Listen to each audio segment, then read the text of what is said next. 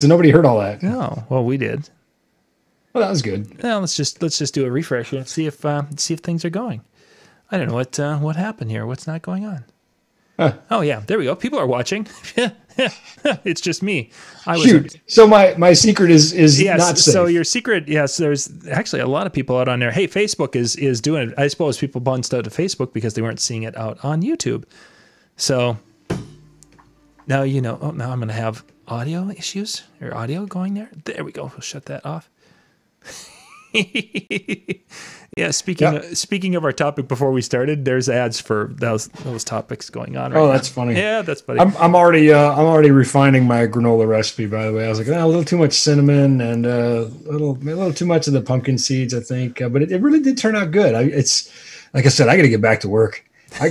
I got to get back to these caffeine-fueled 18-hour days of drudgery and rock and roll, because this healthy home living stuff is for the birds, man. You know, you've hit the bottom when you go and you're thinking to yourself, this bathroom could use a coat of paint. You know, when you start doing that, then it's time. Oh, man, the house has never looked better. I just changed all the smoke detectors. Gosh, I mean, everything's like I said, I don't know what's happening. I'm becoming very domesticated. Very domesticated. I even took a picture of my granola. I'll show you. This is the good part. All right. Although I really would prefer to have one of the kids come in and give us their input. Oh, that does look good. That looks really healthy too. Yeah, it turned out good. Yeah, look at that. There we go. Yeah. Jeez, that actually looks healthy and everything. It really tastes delicious. By the way, I want to say before we get rolling here. Yes. If you hear snoring during the show. Okay, that's never a good way to start this show. If you hear snoring, just ignore. One of our viewers has their mic on. No, if you hear snoring during the show, it's not me. My cat is right there underneath that shelf, and he has occupied a spot down there, and he is snoring loudly. So.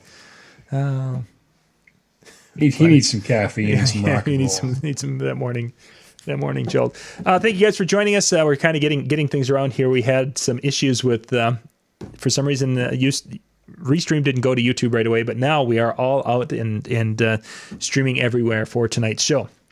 Tonight, Ben, this will probably be a little bit shorter show because I really wanted to just hit on something that some of us in some markets are going to need to deal with. Some of us are not going to need to deal with it, but it's probably good information for everyone to know on how to properly sanitize the microphone to fit local, CDC type guidelines, what have you. Minnesota, in our case, Minnesota Department of Health guidelines, because they did have guidelines on how microphones were to be dealt with.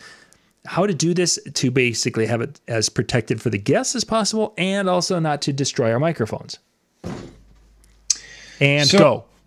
Well, I think that I'm going to disagree and say that not everybody's going to have to deal with this. I would agree. I think that there will be jurisdictional differences. Certainly, you should always strive for the greatest of these.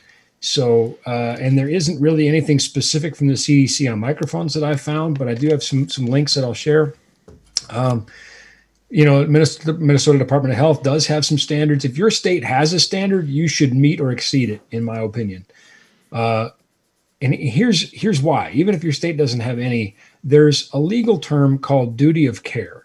And before we get into any of this, there are two things that I should point out to you, which might come as a big shock. Number one, I'm not a lawyer. I did watch a lot of Matlock as a kid, though. But I'm not ashamed to say I watched a lot of Murder, She Wrote too. So but anyway, anyway, you were a well-rounded young man. That's probably what led to me making granola later. But anyway, so I'm also not a doctor. And while I do come from a family who pretty much everybody else is in the biology field, I am the black sheep and I am in physics. And if you've not seen one of my shows before, it won't take you long to figure that out. So all of these things are coming from a completely unqualified position, and they are just my opinion. But in the legal world, there is a term called duty of care, which basically says that in an identical set of circumstances, you would do what a reasonable person would do. You have a legal responsibility to act responsibly. And so I think what we're doing here is we're trying to achieve that bar, and we're trying to, I would call it an abundance of care. And the reason that I'm going to say it in that way is because while the EPA and the CDC and the WHO and the MDH and everybody else, NIOSH and OSHA, all have guidelines that should be looked at. The information we have, particularly on the present threat of COVID-19, is still emerging. We're still learning, and I think that frustrates people. I saw in back-to-back posts, I saw, WHO says that it does not spread by asymptomatic carriers. And then I saw, well, they might be characters. And then I saw sketchy. And then I saw another post just 10 minutes later said, well, that's not exactly what we meant.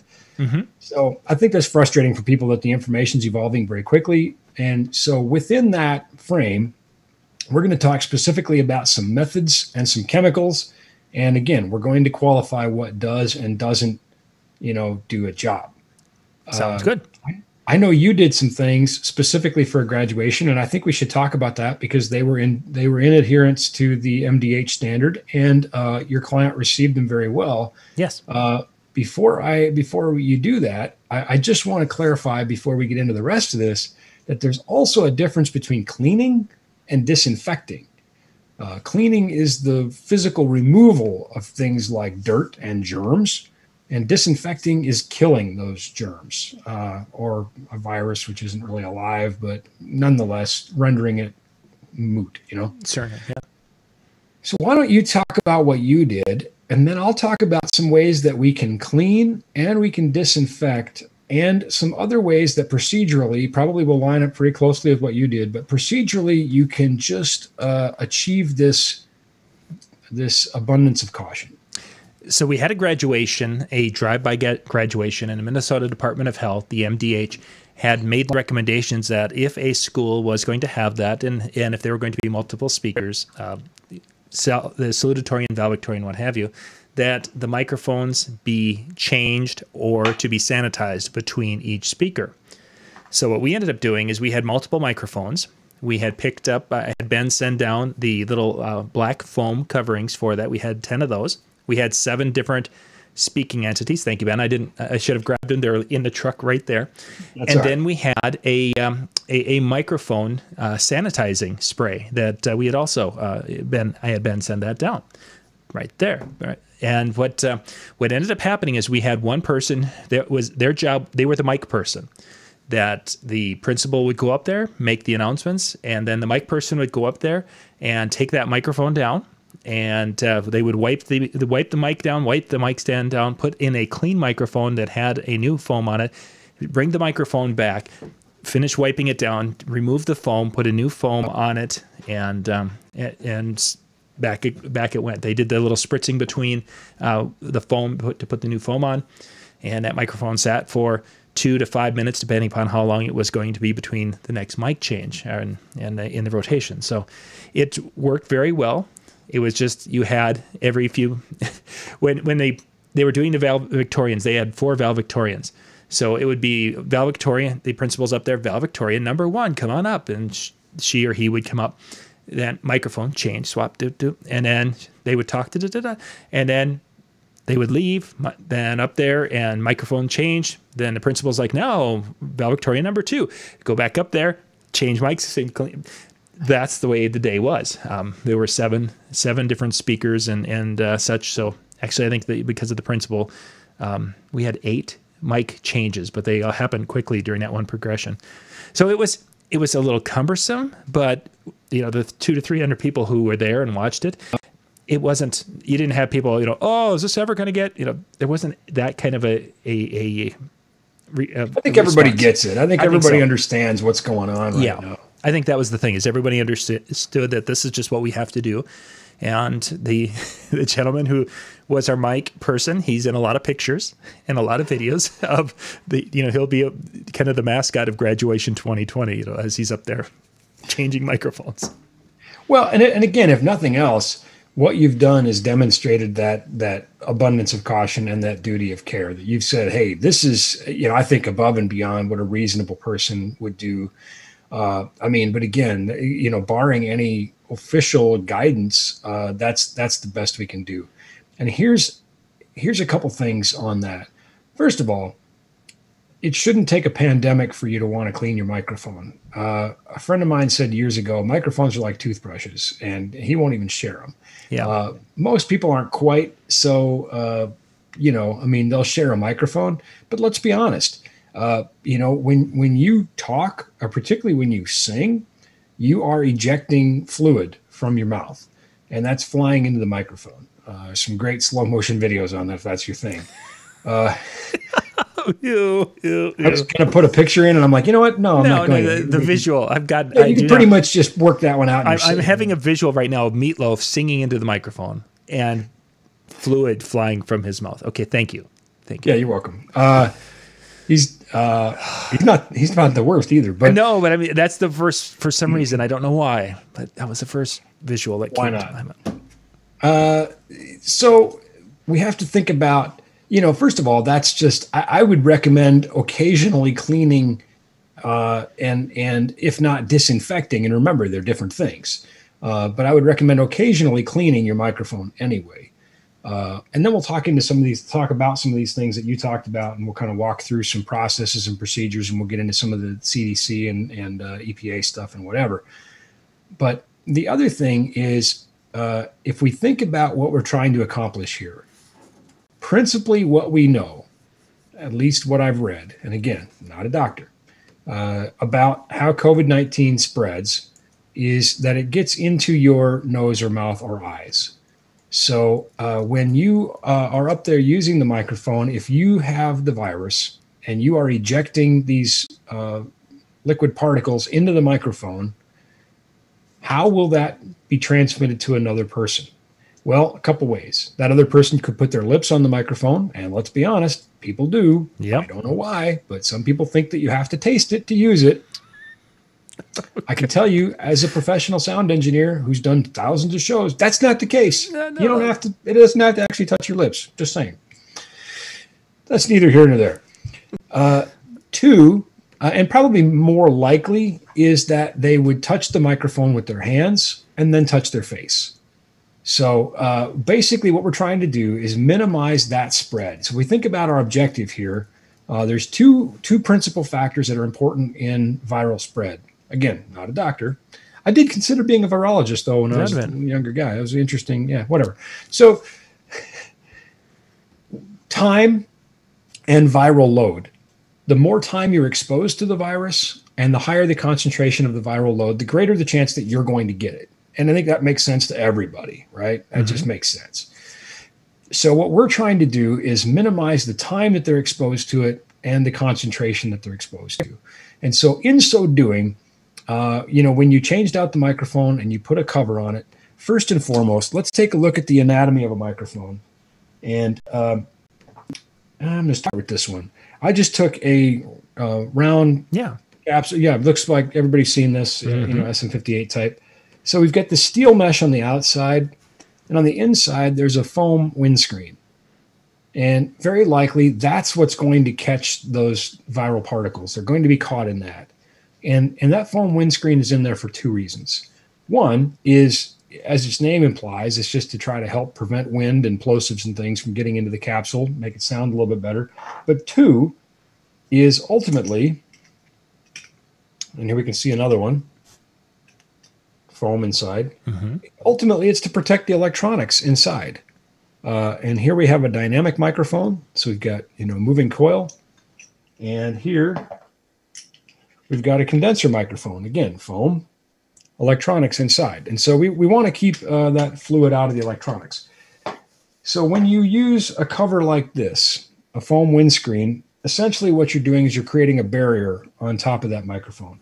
And shameless plug, but I'm happy to report that, and it has not been easy to get my hands on these things, but we have 100 packs of a thin non-woven cloth with an elastic band that they are, I think, like less than 2 cents a piece or something. They're tiny.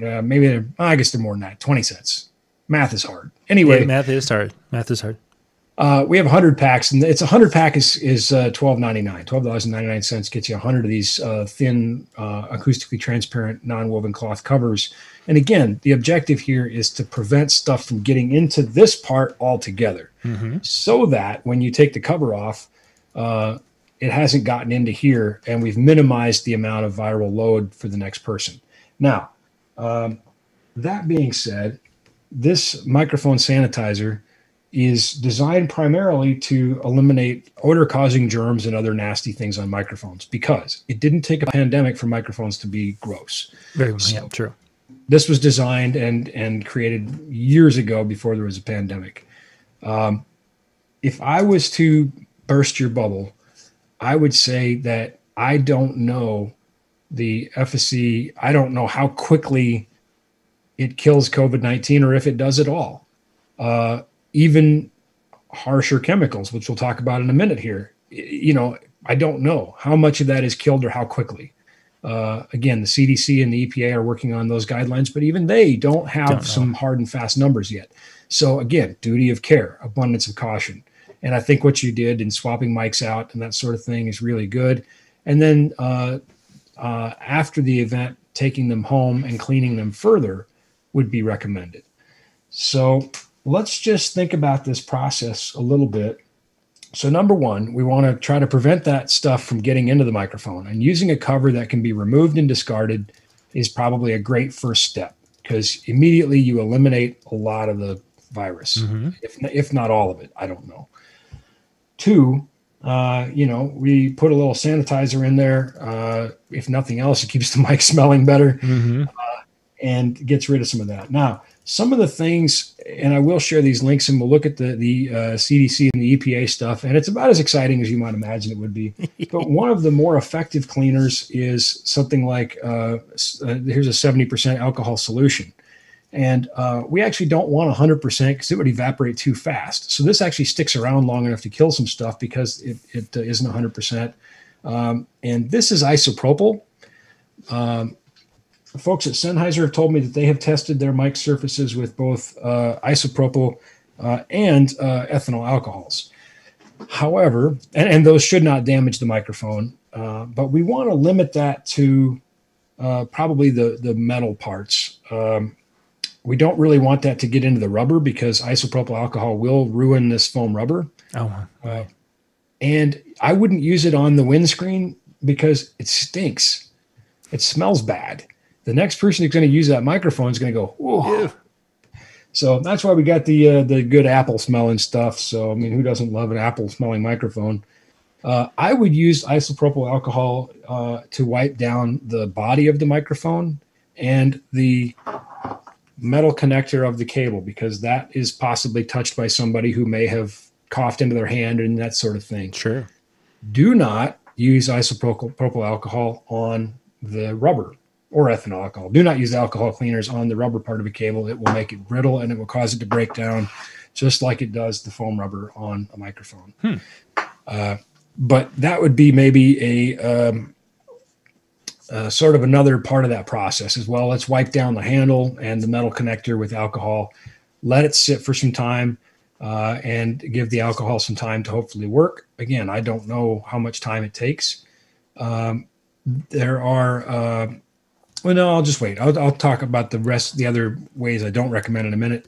But then I think I would take these windscreens home and I would take them off and I would wash them in warm, soapy dishwater with regular like dish soap. I would not get the electronics wet. Yeah, not so much. I put your microphone in the water. And people have said, well, what about putting them in the dishwasher? I would not. And that one of the principal reasons is that it can damage the finish or cause it to erode, or if there's paint on these things, it's probably not going to be there for long, and it will probably damage or distort the foam rubber inside, which is kind of a good segue to why another thing about dishwashers. I have here a note from the WHO, the WHO, that says that they believe the coronavirus is killed at approximately 135 degrees Fahrenheit after about 15 minutes. household dishwasher, they typically run between 120 and 150 degrees Fahrenheit, which may be hot enough and likely is hot enough to kill the coronavirus, certainly in cooperation with the detergents. However, it's also hot enough to very functionally damage or destroy your microphone. Yeah. So don't put your microphone in the dishwasher. I wouldn't even recommend putting the top part in the dishwasher personally. Just wash it in soapy dishwater, rinse it, and then let it dry for a couple days.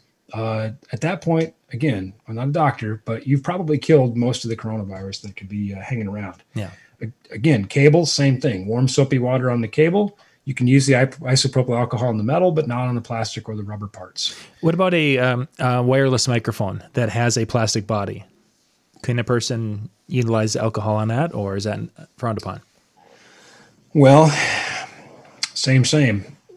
You can, but it's going to cause that plastic to get more brittle. Boy, I can't make words today. You are having a little trouble there, yeah. I am, yeah. Must be the granola. It probably is, yeah. The high concentrations of cinnamon in there. I think I may have mismeasured. Anyway, yeah, it's going to cause that plastic to get more brittle and to potentially break down. And certainly doing it more is going to be more of a problem. So I don't know that I have a great answer for that. Use metal microphones. But, you know, again, you may start to see some of the finish come off your microphone over time, too. Yeah. It's just going to maybe be one of the risks we have here when we're using these cleaners. So I feel like I had something to add to that. UV cleaners. So somebody had asked me about UV cleaners. I think the jury is still kind of out on that. There seems to be a lot of support that UV of a particular wavelength and intensity does kill the coronavirus. But UV is light, and so it's line of sight. So it has to get everywhere to kill everything. So I think full immersion in soapy water for that is probably, you know, my go-to. But again, not a doctor. Yeah, plastic microphones. That would be a challenge. Mm-hmm. And there's probably, let's just take a romp through the CDC and the EPA site. We may find some cleaners there that are less harmful to plastics that we can use. What about something like a Lysol? Yeah, I think that's what I was just alluding to, is that we might find something else, and I don't know what the chemical content of Lysol is and how it might react. And there's different kinds of plastic too. There's not all plastics are created equal, for sure. Sure. So, that I don't know. Let me just. We forgot gloves. We'll talk about PPE in a second. Oh yeah. And that was another thing. The Mike person had gloves on as they switched and were hand sanitizing their gloves between also. For those of you who are watching, in the chat section here should be the 3 links. One for the spray sanitizer, one for the foam pack, the 10-pack of foam covers that I had used for the graduation. And then the other is for the 100-pack of disposable microphone covers that Ben was talking about, which will be available, or they're going to be released, I believe, June 19th. So, yeah, maybe closer to end of June. It's staggered now. But everybody who's watching, you'll notice that the price on the site is higher than I mentioned. So just shoot me or Katie or Linnea or anybody, whoever your favorite person in Dental Effects is, and say, hey, Ben said you got a 100-pack for $12.99, and we'll take care of that. We'll hook you up. So excellent. So disregard that link for now. Well, you can go look at them. Yeah, you can go look at them. Yeah, and then you can see how much that Ben loves you by giving you a better price when you call him. Really, what this is because Ben is starting to be concerned a little bit about the granola thing becoming a thing. So if you call Ben, then that will hopefully keep him from going to the next thing where he starts making his own candles. I never thought of that. I could do that. Yes, you can. Yeah, you're thinking about making candles, aren't you? Yeah, I'm running out of other things to do around the house. So here we have, and these are some links maybe you want to include too, John. But here is a link for, I used community facilities. They don't have microphones, So I thought about places where you'd have a lot of different people. And again, if we look here, we can see summary of recent changes. And you can see that as they learn more about the virus, these things are evolving. So here we can see some of the ways that they discuss cleaning various surfaces. And they reference disinfectants from the EPA. If you're a chemistry major, you're going to love this. If you're not, you may not like it as much. But here it talks about all the different cleaners, and then it shows you which of that particular cleaner's methods you should follow. So if you're using the sodium hypochlorite and you want to kill coronavirus, you pretend you're trying to kill hepatitis A, for example. If you're using hydrogen peroxide, which I actually excluded from this show for a few reasons, one being its bleaching properties, but you would you pretend you're trying to kill the feline calicivirus. I don't know. I asked one of my siblings. Sorry, Kat. Anyway, I don't know what that means. It's a big word. Yeah, I'll have to look it up later. And then let's talk about gloves for a minute, because gloves are a thing. And let's talk about why we would wear gloves. First of all, if you're the person using the microphone, I don't think wearing gloves makes sense. Mm-hmm. The virus, to the best of our knowledge, does not enter you through your fingers. So touching something with the virus in and of itself is not the issue. It's when you touch your face and get it into your eyes, nose, or mouth. Now, if you touch something with the virus and you're wearing gloves and you touch your face with the gloved hand, you've effectively accomplished nothing to protect yourself, because the virus just rides the glove right to your face. Mm-hmm. So, you know, while I recommend the person who's cleaning the microphones wears gloves, it's for that reason, to keep their hands clean and to allow for a sterile environment for handling a cleaned microphone. So you don't transfer it from one microphone to the next. So that's the reason you would wear the gloves, is to prevent the transfer of the virus from one microphone to the next microphone, so that you end up with a clean microphone in the end. When you dispose of the covering, you would dispose of the gloves. There is a wonderfully morbid video here for removing the outer gloves, and it looks like something right out of Contagion. But if you notice, this is actually from the Ebola page, where that is a bit more of a concern. Yeah, it's a little bit. What's that? It's a little bit different level. Yeah, but they show you how to properly remove the gloves. And the reason that's important is because if you improperly remove the glove, you could still contaminate yourself or something else. So remove the gloves properly to prevent, further contamination. I found another graphic, and I do not know whose it is. I tried to find out so I could give them credit. So I don't know, but I just found this, and it fundamentally covers the same things as the video. Wash your hands before you put on the gloves, wear the gloves, take off the gloves, wash your hands again. So anyway, that's covered pretty well in the video, and that would be a part of the process. Mm-hmm. Arduous, yes. Ineffective, don't know. Again, abundance of care, duty of care. We're doing our best to protect everybody and really minimize the risk of transmission, which is a good thing, because if we can have events safely, we can have more events. Precisely. That is excellent. Once again, the links are in the, if you're watching YouTube video, the links are in the description of the video. If you're watching the Facebook videos and such, check in the chat. It's up a little bit. In the chat, there should be 3 links that can take you to NLFXPro.com. One for the sanitizing spray, one for the mic cover, the foam one, and one for the little disposable mic covers. In a pinch, you could even use a little sandwich baggie. It's going to look a little bit ugly. And no, I don't sell sandwich baggies, but again, if we just think about what we're trying to do here, we're just trying to keep the virus from getting into the foam windscreen within the metal ball, and we're trying to keep it from getting on the surface of the microphone. So in a pinch, I don't love the idea of a baggie. I don't know how that'll affect the sound. I haven't tested it. Just saying, in a pinch, though, I'd rather have sound that isn't perfect than get somebody sick. Yeah, for sure. But in a couple weeks, we should have those disposable covers in quantity. They've been very hard to get our hands on, but I think we finally ironed out the supply chain. We should have something close to 1 million of them by July. So